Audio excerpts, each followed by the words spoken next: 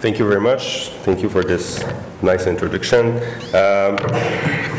My talk will be traveling from lab-based research to clinical research, and you'll see that sometimes it's hard to link both, and that's actually what we face in a day-to-day basis. So what we're trying to do in my lab is to come up with new ways to provide researcher and clinician with interventions that are improving cognition, which means that sometimes we deal with patients, but sometimes we also deal with computers and lab instrumentations. Let's start. Well, I don't need this introduction with you guys, but usually I like to promote the research in aging in general, and I think this morning we can just skip this slide, but just want to point it out that the risk for dementia is something that we're obsessed with, of course, and there's a huge initiative that's being launched soon by the Canadian Institute of Aging with large portion of money, or of our taxpayer money, on Alzheimer's disease and the prevention of neurodegenerative disease. But we still have to think that a great proportion of older adults don't have dementia, but they do have chronic diseases that come with great impact on cognition. And even after 85 years old, which is the fastest growing segment of the population right now, half of them will not suffer from degenerative disease, neurodegenerative disease and dementia, which means that half of them needs a different approach to help them maintain cognition. So that sets the tone for my talk, because I'm not going to talk about dementia, Alzheimer's disease, and Parkinson's disease, but rather stay in the realm of normal aging. But still, when we talk about normal aging, we know that age-related decline are obvious, and they come up in several tasks that require a variety of perceptual and cognitive processes. The most obvious change that we see in older adults is a slowing in processing speed, what we call psychomotor speed, for example. It shows up in most tasks that require to answer quickly and promptly to new situations. It's been associated to a loss of white matter integrity in the brain. And another set of tasks that also show great decline as we age is working memory. But the two, speed of processing and working memory, are heavily associated. And change in working memory will come up with difficulty to maintain information, to manipulate information. If I give you a phone number to write down on a piece of paper, by the time you're trying to write it down, your working memory process is working, trying to make sure that there's no interruption, no interference whatsoever in the other information that's coming up. And that capacity to maintain in the consciousness level the information and to block interference is heavily impaired as we age. It's been associated in brain imaging study to reduced activation in critical brain regions, but brain imaging studies are going all over the place right now, and when we see increased activation, decline activation, and people are trying to come up with a coherent explanation for that. The best summary I could find was that sometimes higher activation means that people are working harder, but if the performance doesn't come along with the work, it means that the brain is less efficient. So we have to be careful, and I'll come up to that later, but we just published a review paper on brain imaging studies as biomarker of cognitive plasticity as people age. And honestly, right now, I cannot say better than sometimes brain activation increases as we age, sometimes it decreases, and we don't even know if it correlates with better performance or worse performance as people get older. So it's not a very compiling story right now. All this can be portrayed in a very simple slide that you might have seen, because it's heavily communicated in the literature, and it's based on a couple of studies by Dennis Park group, which was in Illinois a couple of years ago, but is now in Texas University.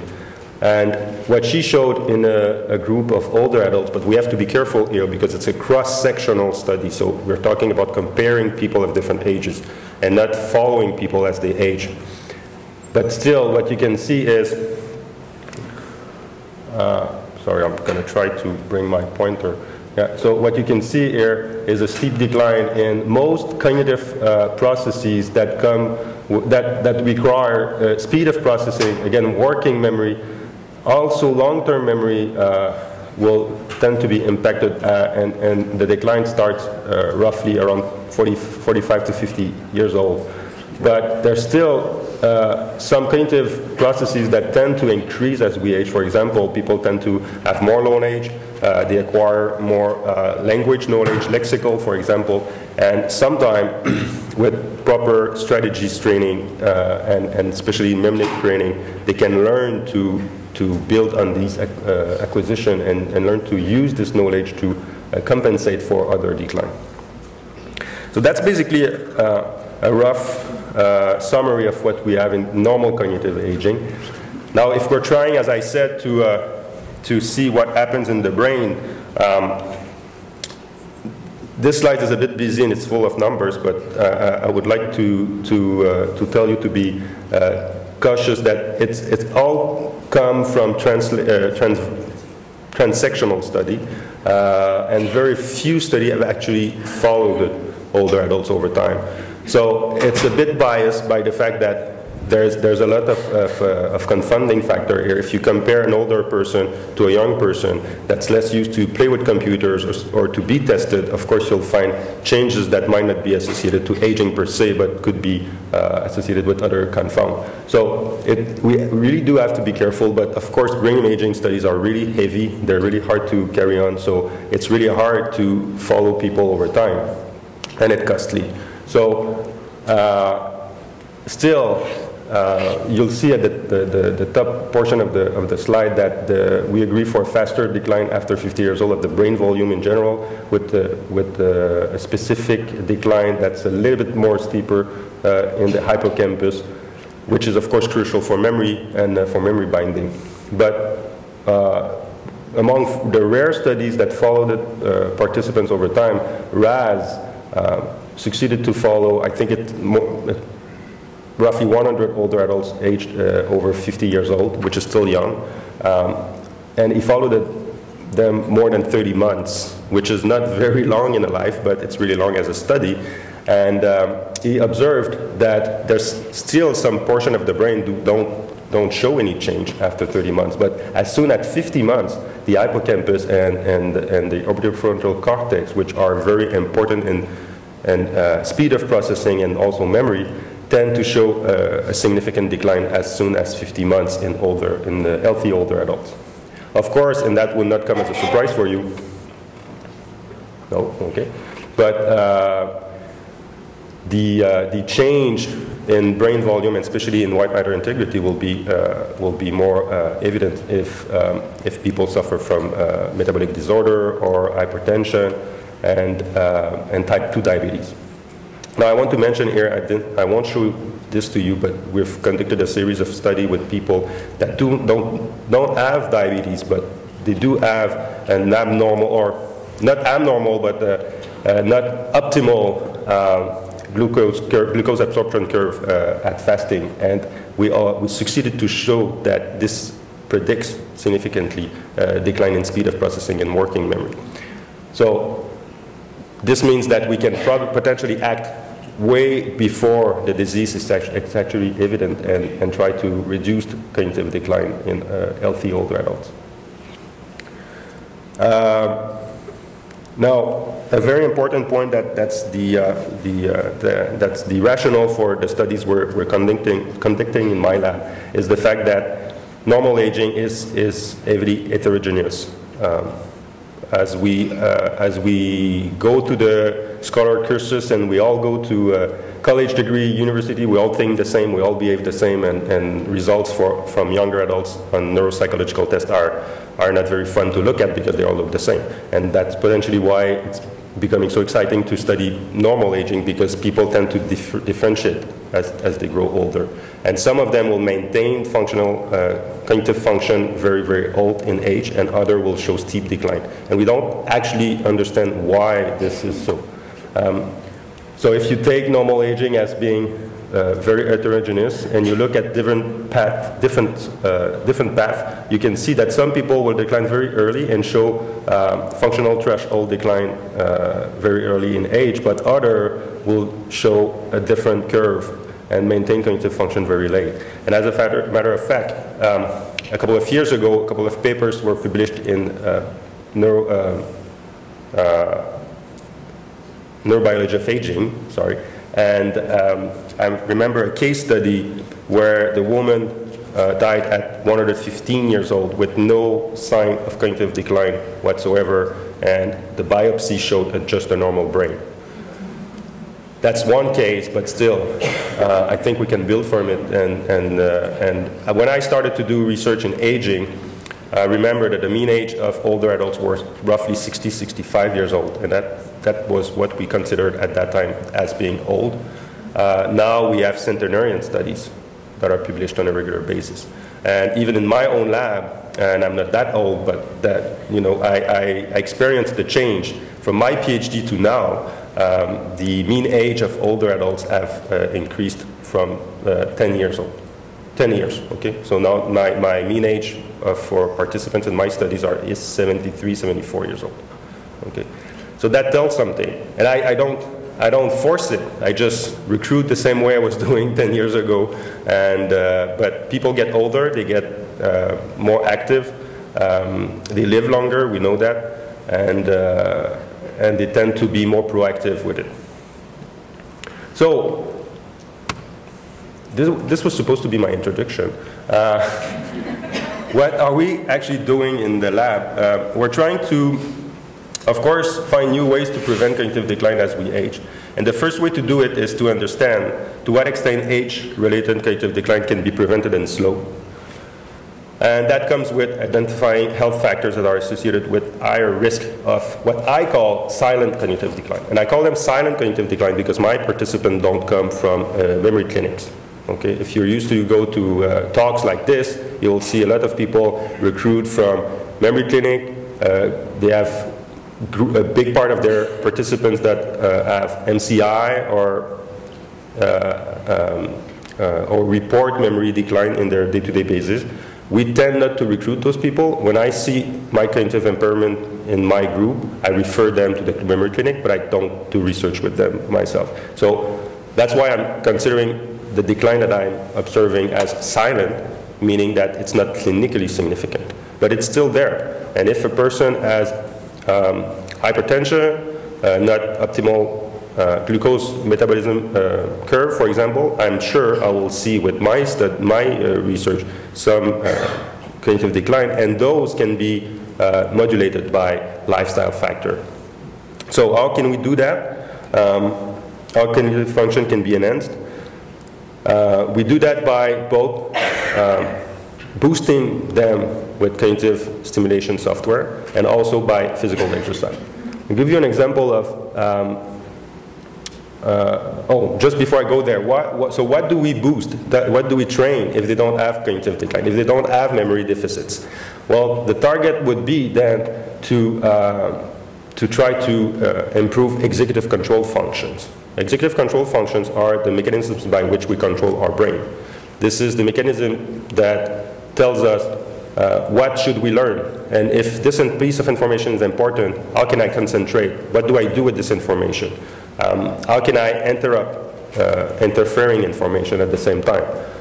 How do I inhibit automatic processes that would interfere with this activity? Attentional control deficits are very important. First, they precede memory decline by up to 3 to 4 years in most studies. Okay, so when you see memory decline in an older adults, you can be sure that several years ago, that person started to show slowing in speed of processing and maybe executive control deficits as well. It's also a major challenge for older adults to switch between multiple tasks, to interrupt a task that they are engaged in. And that comes with functional impairment, or maybe not impairment, but not optimal functioning. For example, we know that it reduces mobility and postural control. People that show inhibition deficit or switching deficit will tend to be more variable in a force platform. It also impaired driving and increases the risk for crashing. So it has an impact on a day-to-day basis if we look carefully. Now, what can we expect from both physical exercise and cognitive training approach? If we start with cognitive training, I'm sure you've seen a lot of ads in the news, and science is also heavily engaged in that. I was in March this year, I was in Los Angeles in a conference called Neurotherapeutic Software. Okay, well, the name was actually longer, but I remember that 2 words. So it was basically game builders, game programmers meeting with neuroscientists. And it was very funny because I could see that the market is huge, but science evidence is very low. Actually, game brain training softwares, as they like to call that, is a market of 7 billion as we speak in the United States.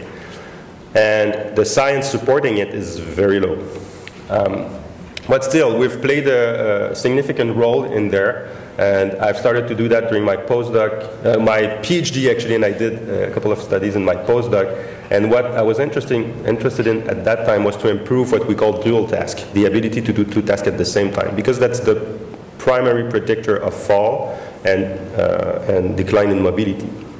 And I'm going to show you 2 types of studies in which we show first that there's a functional impact of improving dual tasking, the ability to do 2 tasks at the same time.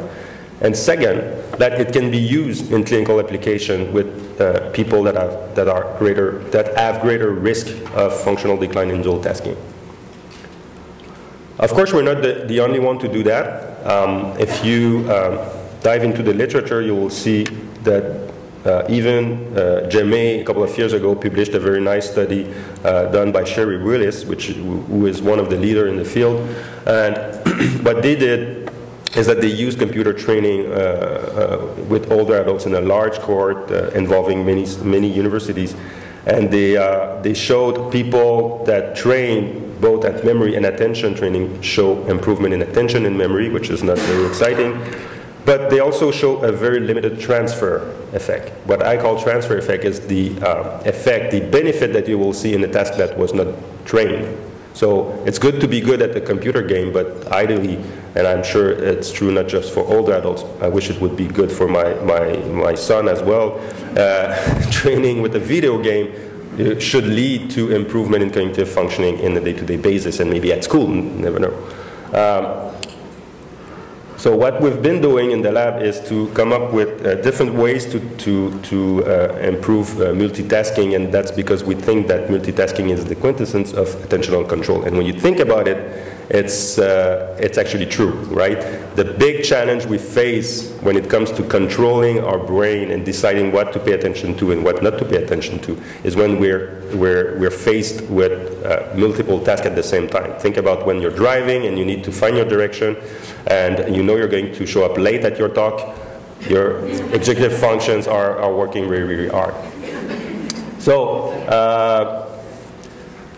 that's the setup in which we're working. We have a lab built with 10 cubicles. People show up 3-4 times a week. They're trained with computer programs that we develop ourselves. They're not very exciting. They're not funny games, but they're games in which we control for the brain mechanisms that are involved. And in this task, for example, people are asked to do 2 tasks at the same time, and on the screen, what they see here is the performance they achieved in one of the tasks done with the left hand and one of the tasks done with the right hand. What you can see here is that the person who's doing this task is not very successful in dual tasking. And what she should learn over weeks is to pay attention to both tasks and to modulate her attention according to the task demands. It worked quite well, and in the past we've published a series of studies from 2005 to 2008 showing that in a variety of dual task conditions you can improve dual tasking in older adults, and you can also expect a certain amount of transfer in dual tasks that have not been trained.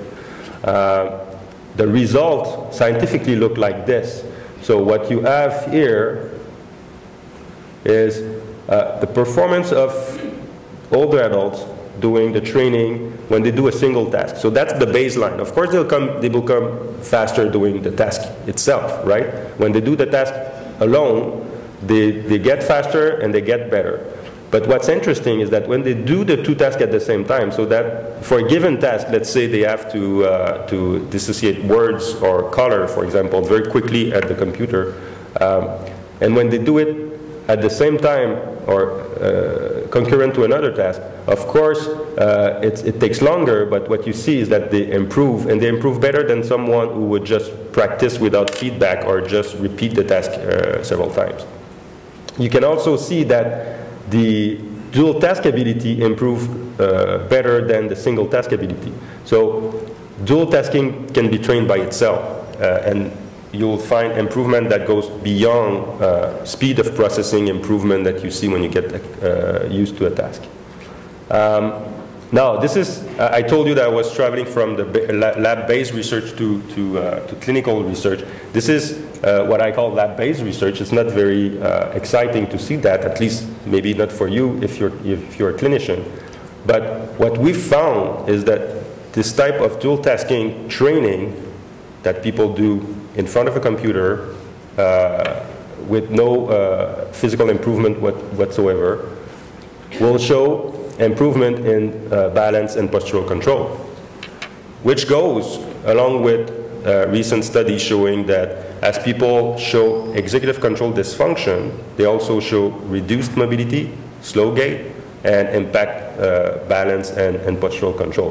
What you see here is a group of older adults that did the computer training for a month and a half and were pre and post tested on the balance platform.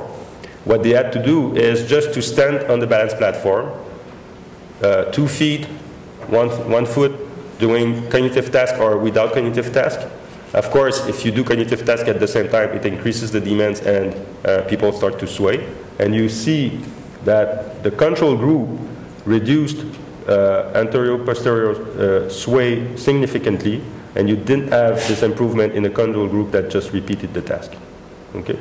So this suggests that improving executive control just by brain training can also lead to improvement in balance and mobility.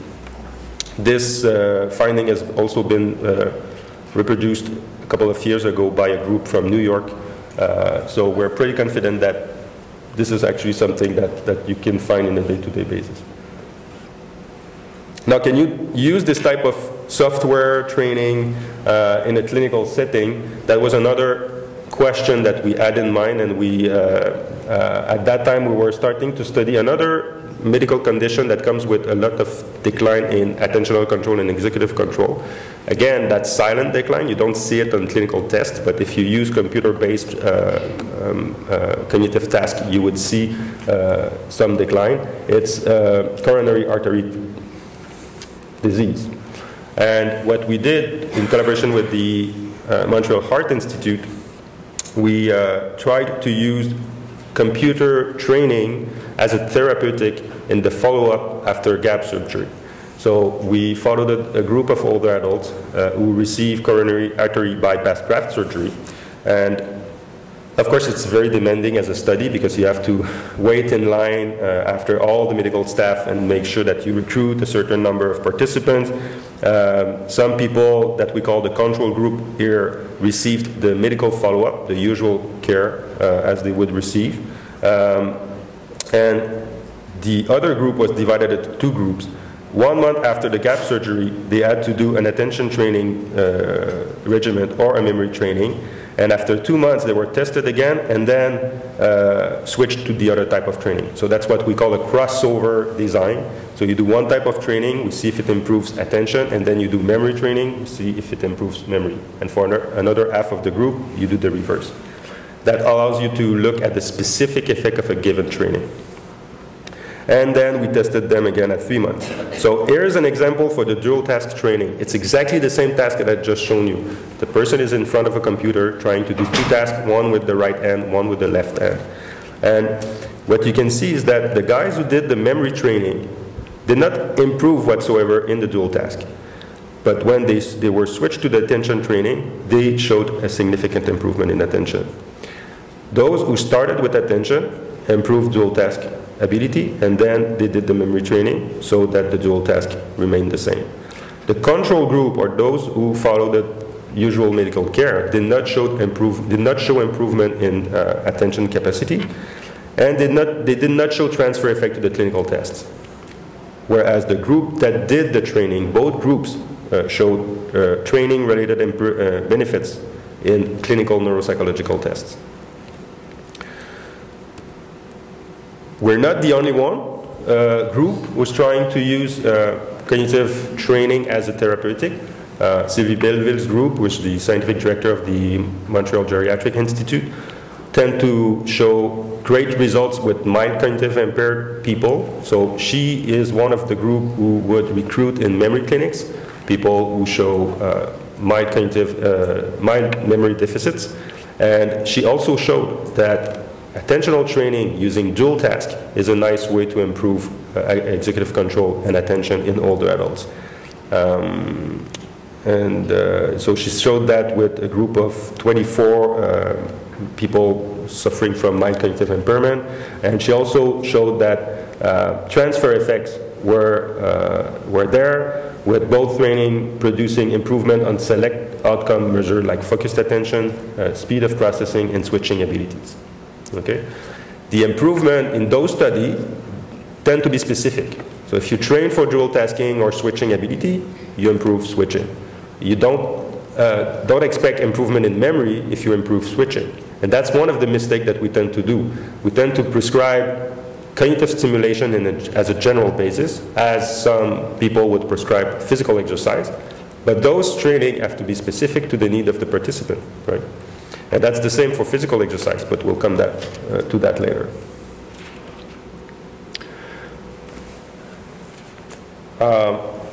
I'll go a bit quickly for the next part because I want to switch to physical exercise training and have enough time to show you at least one clinical case that we found interesting.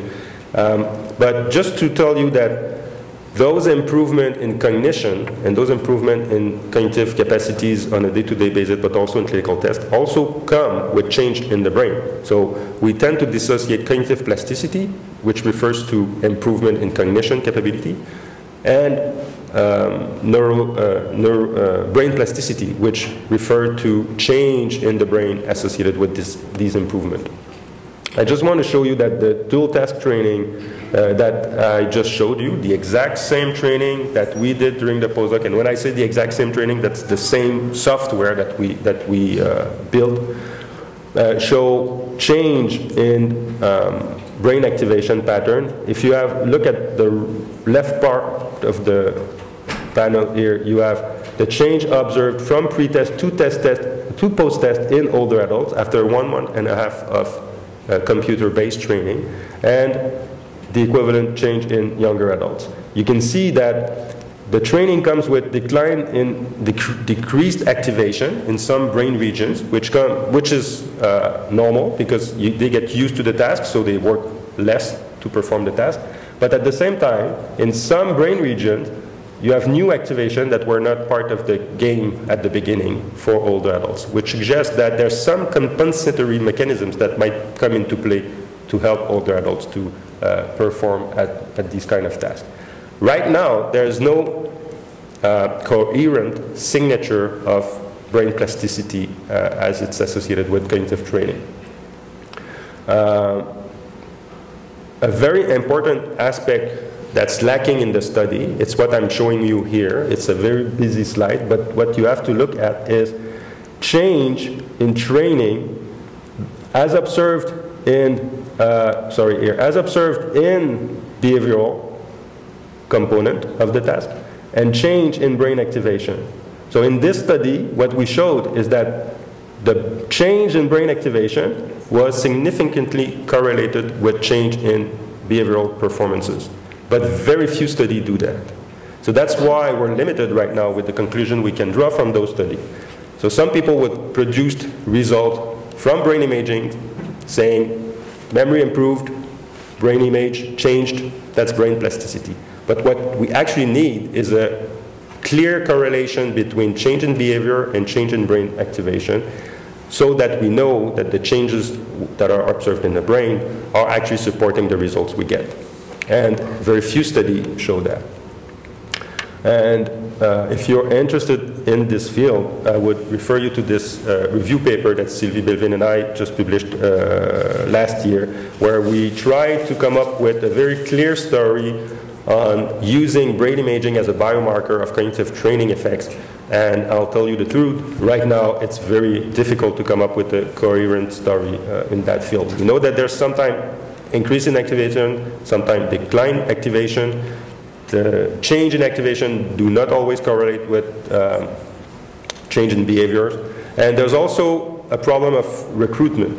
In some study, the inclusion criteria are different than others. They're more fuzzy, they're less strict. In my study, people are very healthy. If they have slight MCI, I don't take them. In other studies, they have MCI patients. So there might be a difference between those that are on the path of MCI and dementia and those that are dealing with what we could call healthy aging.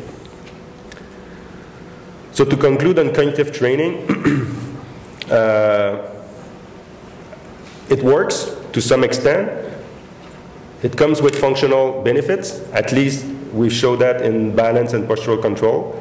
I think it can be used as a therapeutic in rehab programs if it's used properly by professionals. The brain imaging data show increase in brain metabolism, but sometimes decline. We don't quite know yet why.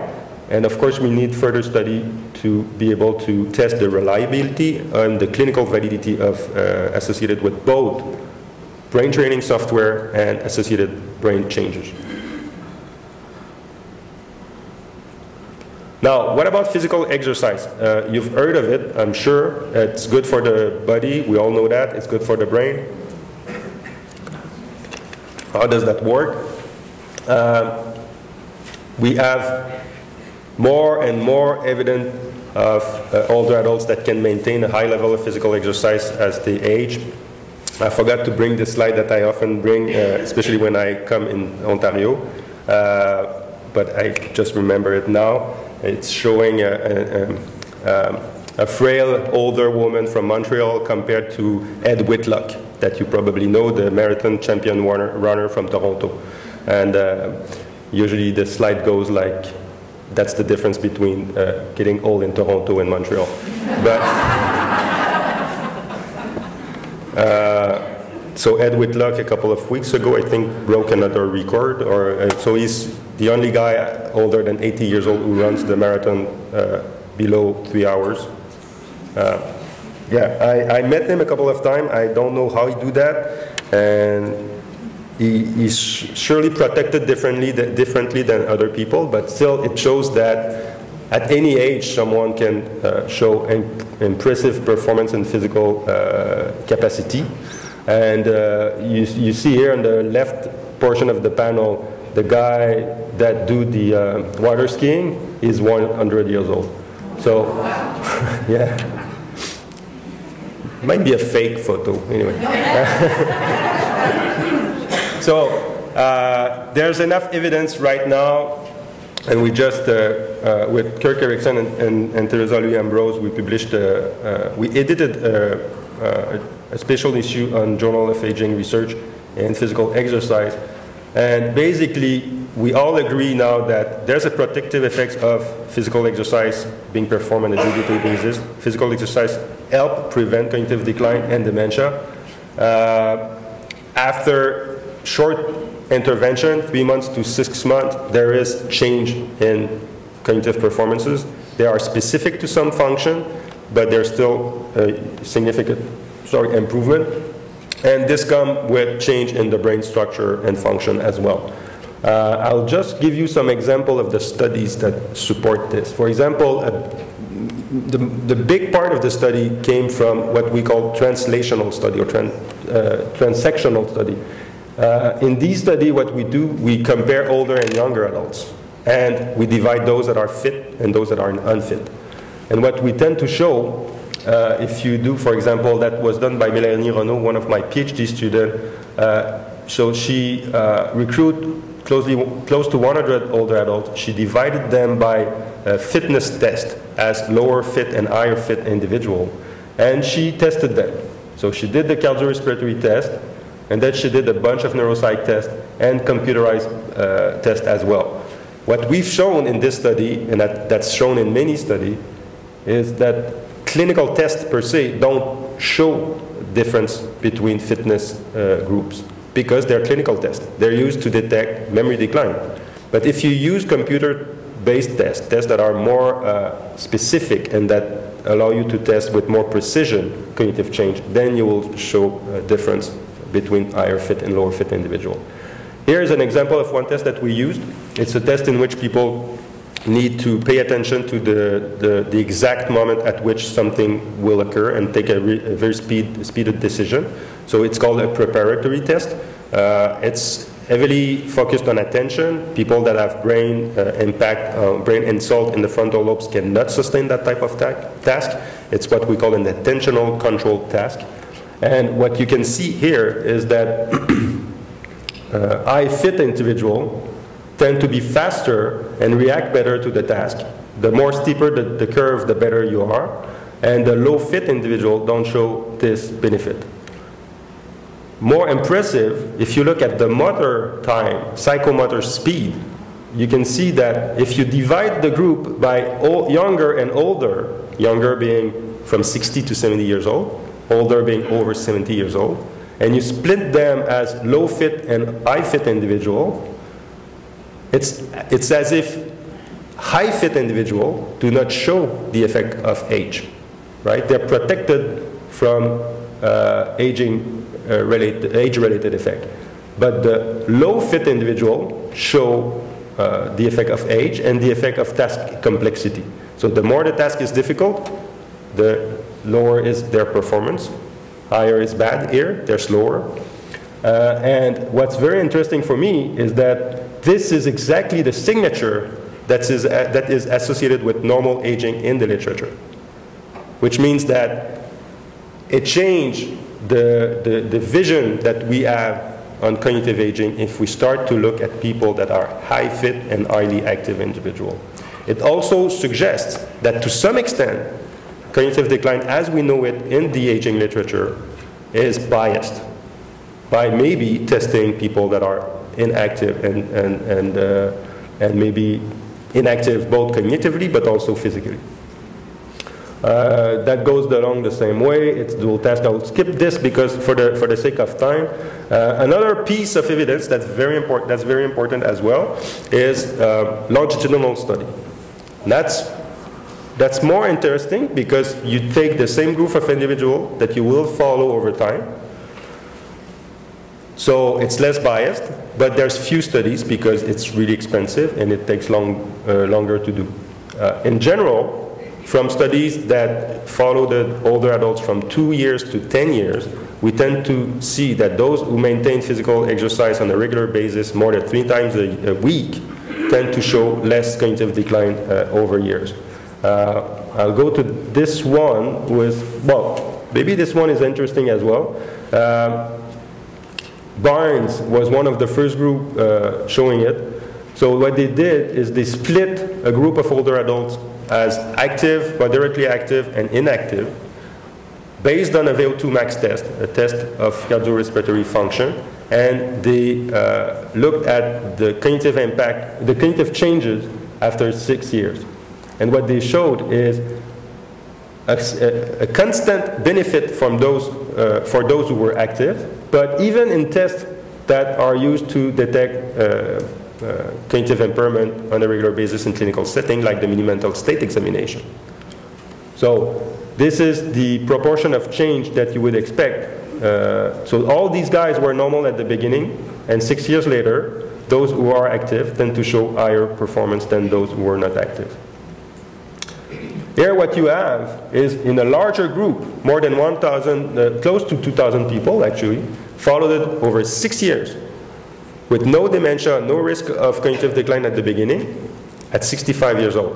And their they're in the study for 6 years, and you can see that those who stay active and do physical exercise more than 3 times a week tend to show a reduced risk of Alzheimer's disease by 32%. This number, roughly 30%, is quite consistent in the literature. We also find it in many prospective studies, and in fact, Sophie did publish a meta-analysis of prospective study, which altogether brought 15 studies to bring up the number of patients to 33,000 people. So all these studies together suggest that if you follow older adults from 1 to 12 years old,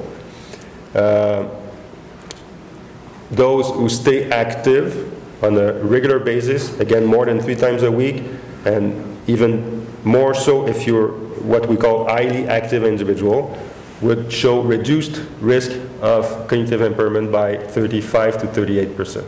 So it's still a consistent set of findings. Now, for the last portion of the talk, I will show you intervention study. What I've shown you so far is cross-sectional study, active, non-active, or longitudinal study, following people that are active. But what can we expect from a training intervention? When I talk about the training intervention, at least in my lab, it's people that have no history of physical exercise or very low physical exercise. They're brought in the lab, they're randomized to a control group or a physical intervention group, and we follow them very carefully for 3 months, ask them to do physical exercise 3 times a week. It's a combined intervention with aerobic portion. Well, at the beginning it's more flexibility training, strength training, and as we move along, we're increasing the portion of aerobic training up to sometimes 30, 40 minutes a session in order to improve cardiorespiratory function. I'll skip the literature portion, and anyway, my slides will be available. What we're trying to do is to, sorry about that. So what we're trying to do is to answer 2 questions that are very important right now in the literature, which is, how long does it take to see benefits? Do you need to train for 6 months, for a year? Most studies that showed very important result trained used 6 months to 1 year training. And we know from kinesiology studies that after only a month and a half, 2 months, you start to see physiological adaptation to training. So we were interested to know if only 3 months of intervention will show the difference, And why 3 months? It's also, we thought, long enough to show significant result, but also short enough to maintain the individual in the study. And we're expecting that you'll see significant benefit. The other question that we are strongly interested in is the fitness level. What about the fitness level of the individual? Does it work if someone is really low fit? And even more so, does it work if someone is frail or very limited in terms of physical capacity? Quickly, I'll show you 2 studies and a case study. The first study that we did was with 50 older adults, aged between 60 to 80 years old. They did 3 months of aerobic training, and we split them as high fit or low fit individual. 3 minutes. About 3 minutes? Okay. Then we'll skip that. Believe me, it worked. I want to show you. Oh, that's the slide I was looking for. Ed Whitlock. So, getting old in Toronto and getting old in Montreal. This study was published in 2013, so it was recently published in Journal of Gerontology. We trained frail older adults and non-frail older adults. And we were interested to know if a fitness training intervention would allow people that are very limited in terms of physical capacity to show cognitive and psychological benefit of exercise. So the challenge was to bring those people active enough to see the benefits of exercise intervention. And I will skip that just to tell you that they had a comprehensive geriatric exam. We have all the details on these participants. We know how many drugs they were taking, and so on and so on. So every result, all results here are controlled for all confounding factor, like the medical record. You can see an improvement after 3 months of exercise in physical performance, in 6-minute wall test, and even in the time up and go test. No big surprise. They were trained, physically trained, 3 times a week, supervised, closely supervised by a kinesiologist and physiotherapist. But what's interesting is that those who did the fitness training program showed improvement in working memory, improvement in processing speed, and improvement in executive function. Those functions that are heavily affected in older adults that are not suffering from dementia. They are normal, healthy older adults as far as the brain is concerned. We also showed improvement in quality of life, especially, of course, in physical health, quality of life. So they feel better, they feel more active, they're more comfortable with their physical health. But what I really like is that leisure activity was significantly improved. And when you improve leisure activity, you improve brain stimulation by default on a day-to-day basis. So being more active leads to more cognitive stimulation as well. I'll take just 1 minute to show you an extreme case of this. This is someone who was not involved in the study. She was excluded from the frail study because she was severely frail. And we could not train those guys at the same time. We didn't have the resources, but we followed her for 3 months. And it was just recently published in a French journal, a geriatric journal. I'll skip the detail of the patient, but she was 70 years old with a lot of medical condition. She was considered, she had several falls during the year. She had some cancer. She had a lot of medication, stenosis, arthritis, etc., etc. She did not show cognitive deficits. She was not an MCI. She was a severely frail older person with a normal brain, at least as the neuropsych exam showed. But the physical performance were all impacted, of course. We trained her for 3 months, and here we compared her with other highly frail or severely frail older adults who did not do the training. They were doing the medical follow-up at the Geriatric Institute. So they were coming at the institute, but they were not doing the physical exercise training. We showed, after the training, less decline in physical capacity, in physical endurance, and less decline. So everybody were declining over 4 months, and she was declining less. And we showed improvement in cognitive function, which was not shown in the control groups. So basically, it means that physical exercise, physical fitness training can enhance cognitive function. It works better for executive control function and working memory. Changes have been observed in long-term memory as well, but over 6 months to a year of training. If you do only 3 months, the first benefit you'll see is speed of processing, working memory, and executive control function. The baseline fitness level do affect the result in some tests, but not all of them. But the basic idea is that even low-fit individual and even frail older adults will show improvement and significant improvement after fitness training. And I'll stop here and, of course, acknowledge the work of my team. A lot of physicians and geriatricians are involved and a big team of researchers as well. Thank you very much.